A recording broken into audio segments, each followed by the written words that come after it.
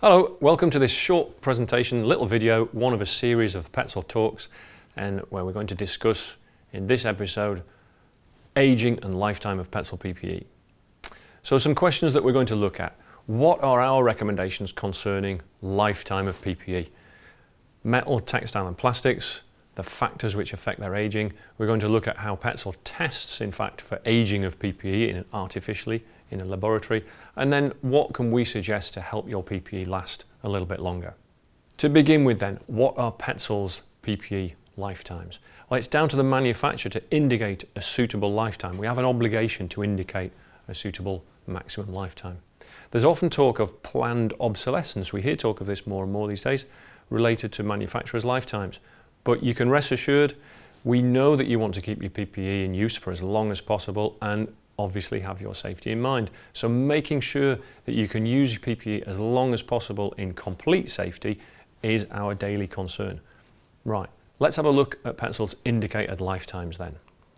For metallic products, it's unlimited. For textile and plastic products, 10 years. And for mixed materials, it's the same. Unlimited for the metallic component, 10 years for the textile part.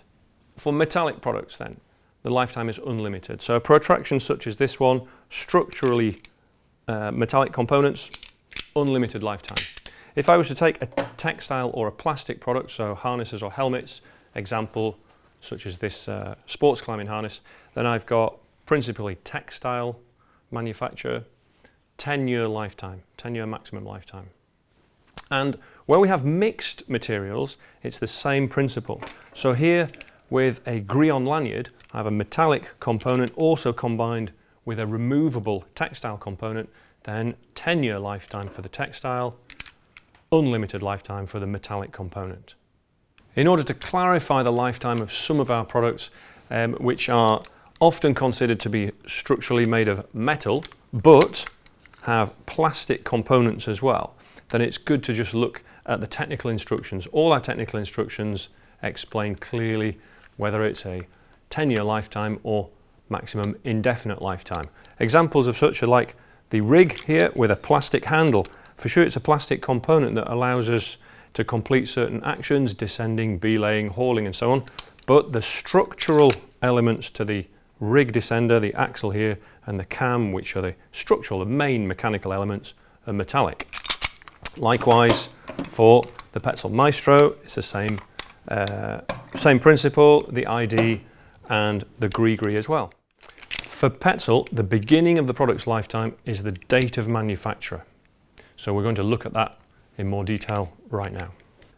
We can see here a little table as how the date of manufacture for Petzl's product has been marked and also how it's evolved over the years. So you might find examples of these different types of marking as you look at different Petzl products. Now, we talked there about the manufacturing date. Why doesn't Petzl include a storage time in their overall lifetime? Many other manufacturers do that and we don't. Well, let's look at a couple of reasons why not. Storage times are really quite variable and that doesn't enable a very simple time scale. There's 4 variables that we need to look at there. First is how long is the product in stock before distribution, so between manufacture and it being distributed. Then secondly, the time on the shelf before the product's been sold to an end user. Thirdly, does the end user or the company that's bought the product put the product into stock or not? And how long do they store it for? And finally, there might well be varying lengths of period between uses of the storage. So a product has been stored and used multiple times. How do we manage that? The conditions that the product's stored in can also vary. And we're looking there at temperature, humidity, UV light or indoor lighting and so on. All of which, as a consequence, means the only real reference point we've got left is the date of manufacture. And for that reason, at Petzl, we stick currently with the date of manufacture. But let's not forget that in any case, any item of PPE might well need to be retired at or during its first use as a result of a fall, for example, but it could be overloading, heavy loads, it might be damage through abrasion during its first use and so on. It may be that we have 6 months of use depending on conditions, maybe 10 years of infrequent use and we arrive at its maximum. It may even, of course, be where current work standards or practices evolve and change, which renders using that PPE obsolete. So there are different variables. Obviously, we're not always going to get that maximum unlimited lifetime for metallic product or 10 years for textile. But to get a better understanding of the lifetime of our PPE and also how to take care of it, we're going to look at some factors which contribute to aging. And this is really the main content of this short video. All of our PPE is split then into two families.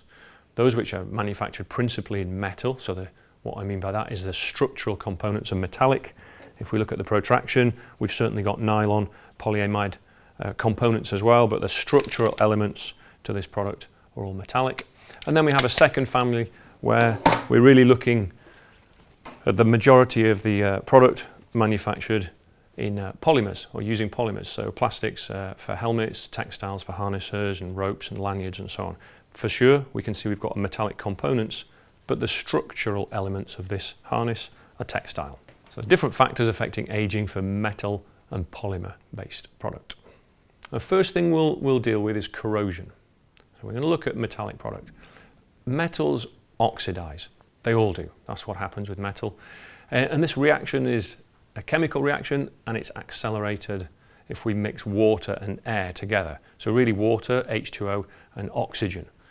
Mixing those two together will lead to oxidization, especially if water is salty. Just as a side point, the concentration of salt in seawater is exactly the right amount for the fastest rate of corrosion in the majority of metals. So it's not only due to water in its liquid form, something like sea fog or sea fret, where we have a high concentration of salt in a marine environment, is also highly corrosive and will accelerate oxidation. Simply, we're going to look at two types of corrosion. So we have visible corrosion and invisible corrosion.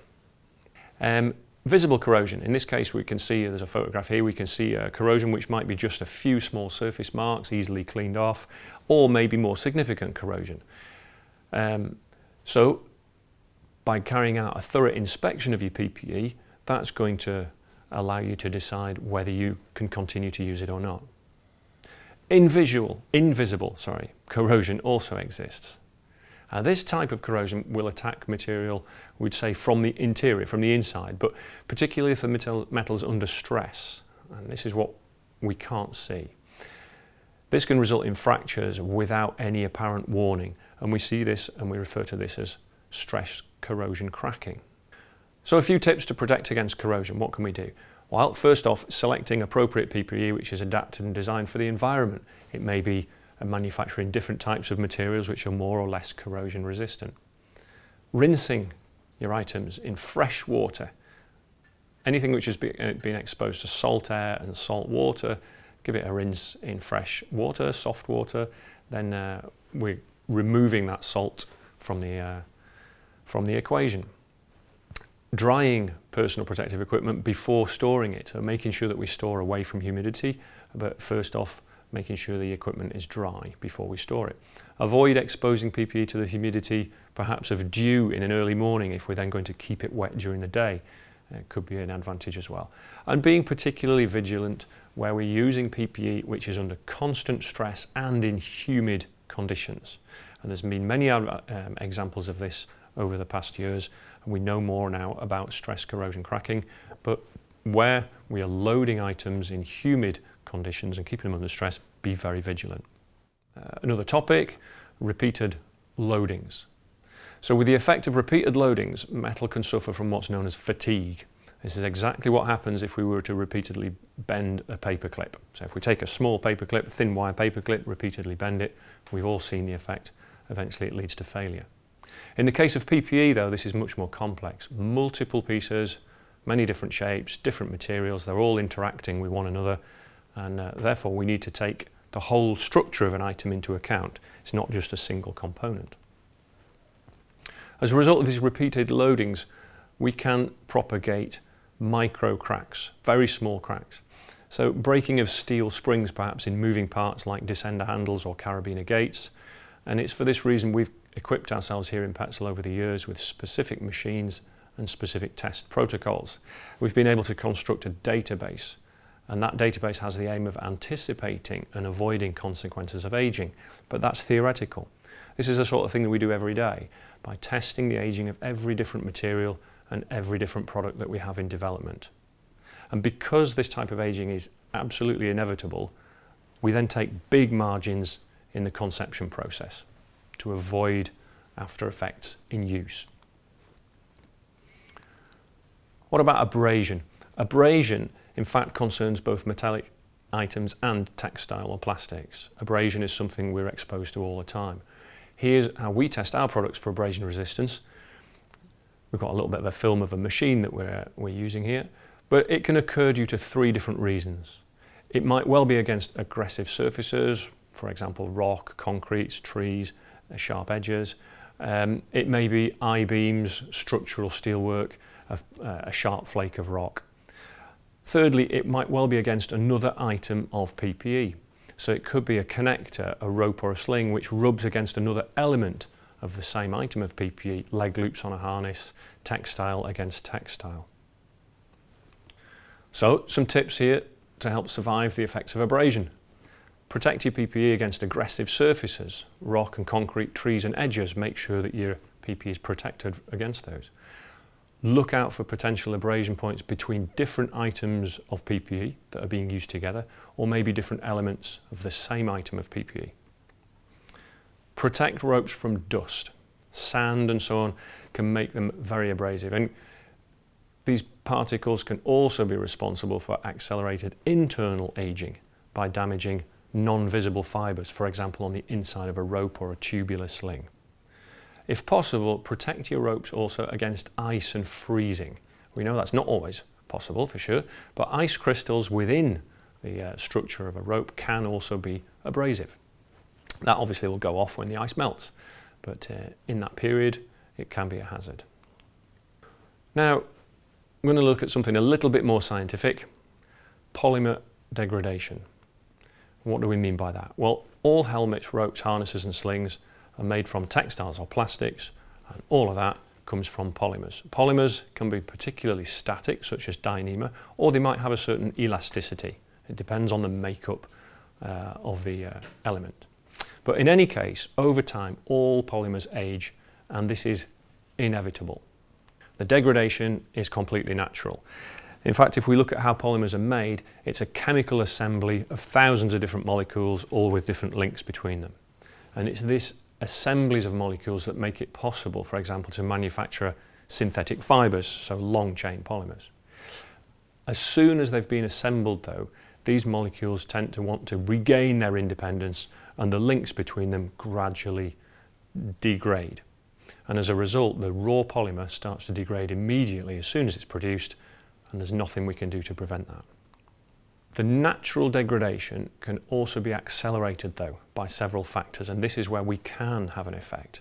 So heat, light, both of these provide energy that can speed up the degradation of polymers. And this is why we test our textile and plastic PPE in some climatic chambers, and we can often bring those to 80 degrees centigrade, which allows us to highlight certain phenomena such as the release of stresses stored in a plastic component during its manufacture.